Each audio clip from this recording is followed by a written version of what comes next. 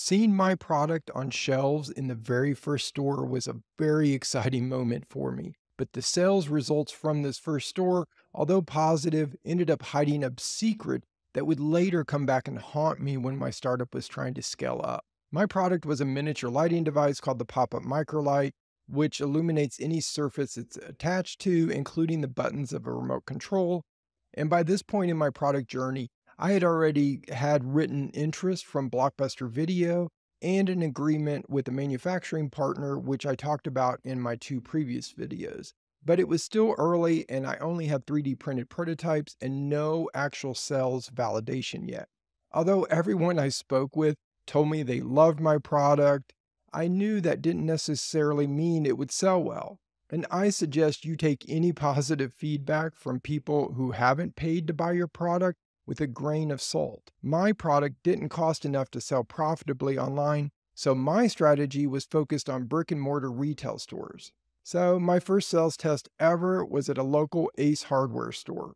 Ace Hardware is really great for testing new products because most of their stores are individually owned and they can carry whatever product they want to. Most other big retail chains are corporate owned and require a much higher level of approval to test out a new product. But with my local Ace Hardware, all I needed to do was to convince the store manager to test out my product. Well, you'd think after pitching my product to top executives at Blockbuster Video that I discussed in my previous video, that by now presenting my product to a local store manager would be easy. But no, I was still incredibly nervous to talk to him. I think the first day I tried, I even convinced myself that he was too busy and I should come back another day. When you put so much of yourself into creating something, it can make you feel very vulnerable sharing it with others who you think may be critical of it. And I bet you can relate with your own product idea. So by this point, we had moved from Alaska to Hawaii, and we were living on a small island of Kauai. So my choices for test stores were extremely limited. But you don't need to live in a big city or especially in Silicon Valley to make headway with a new product. I did it from two of the most remote locations in the United States.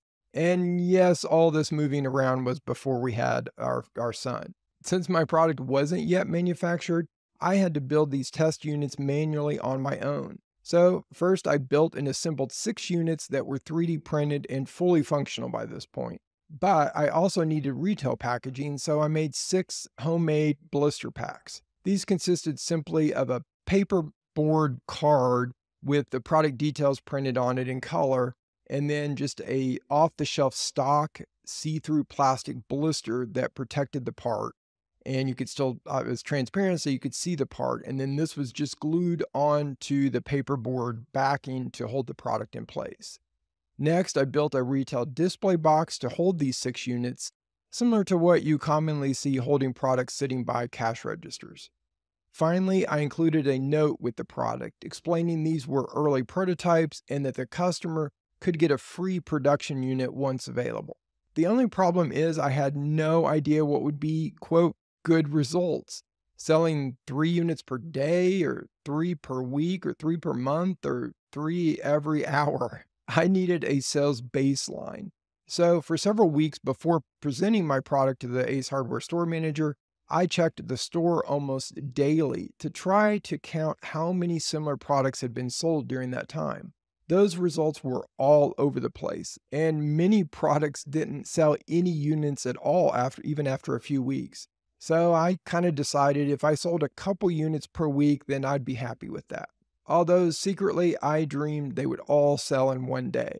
Finally, my product was in a display box for sale at the front register of Ace Hardware. I was nervous every day when I came back to check on it, fearing that I wouldn't sell any. But after 2 weeks of the sales test, I had sold all 6 units. So I quickly came to the conclusion that the product would sell on average 3 units per week per store. Of course, for all I knew, it could have been a single person that bought all of them, which would have totally invalidated my results. And it maybe was my wife, but I don't think so. But the dreamy entrepreneur came out of me, and I quickly did the following calculation. And I'm going to bet you've probably done similar calculations to figure out how much money you can make or how many units you can sell. So what I did is I took 3 units per week per store, and then I multiplied that by 52 weeks in a year, and then I multiplied that by 5,000 Ace Hardware stores. And I came up with 780,000 units that I could sell per year. I'm going to bet like I said, you've probably already done some similar mental gymnastics with your own product, trying to estimate how much money it can generate. Well, after this one short sales test in one store at one cash register, I felt I'd validated the product enough and I was ready and excited to scale this up quickly. Dumb move, John. It turns out that my sales data, well, it wasn't totally valid. But I was over optimistic and in a rush, which caused me to miss some critical issues. If I had only slowed down and been more thorough with my sales validation, I could have seen and resolved these issues while they were still small. But no, I was in a big rush and I started ramping up manufacturing. So, what did I miss? Well, it turned out that my packaging didn't do a very good job at demonstrating what the product can do and why you would even want it. Also, I made the huge mistake of doing zero marketing. I assumed that just having my product in a store was all the marketing I needed to do. I just figured people would see it there, read the package, understand it, and know instantly why they need it. But that wasn't the case, and it rarely is for a new product. People not only needed to know my product existed, but most importantly, they had to know why they needed it. I was counting on my packaging to do all of the selling, yet the messaging was all wrong. After I realized this, I began doing a lot more testing on the package design, working to improve its ability to sell the product on its own. But by this point, I had already purchased a few thousand packaged units with the old packaging. So I ended up with a bunch of units with ineffective packaging that I had to sell before I could afford to purchase new units with better packaging. If I would have spent more time upfront optimizing my packaging, it would have saved me a lot of time and money. Honestly, in hindsight, the best thing I could have done was hang out in that store and talk to any customers I saw that were even looking at my product or shopping for similar products. But that seemed too scary to me back then, and it was all I could do to get the courage to even talk to just the store manager. This does get easier though with practice, and about a year later, I was more confidently pitching my product to retailers at a major trade show in Las Vegas.